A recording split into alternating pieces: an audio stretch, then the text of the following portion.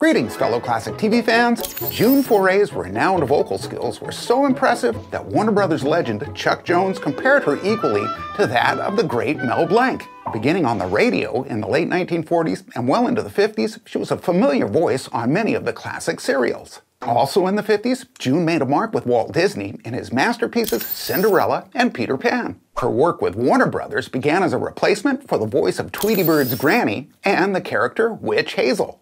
But perhaps Foray's most recognizable role came in the early 1960s as Bullwinkle's trusty sidekick, Rocky the Flying Squirrel.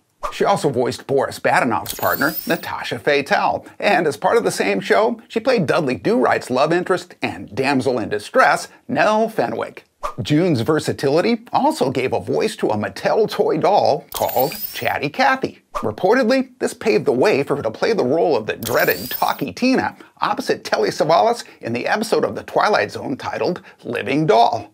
In 1968 and 69, she immortalized her voice yet again as Cindy Lou Who and Karen in the holiday Christmas specials How the Grinch Stole Christmas and Frosty the Snowman. As a member of Asifa Hollywood, in 1972, June Foray founded the Annie Awards, honoring all the various roles involved with animated productions. In the year 2000, she reprised her role of Rocket J. Squirrel in the feature film adaptations of The Adventures of Rocky and Bullwinkle.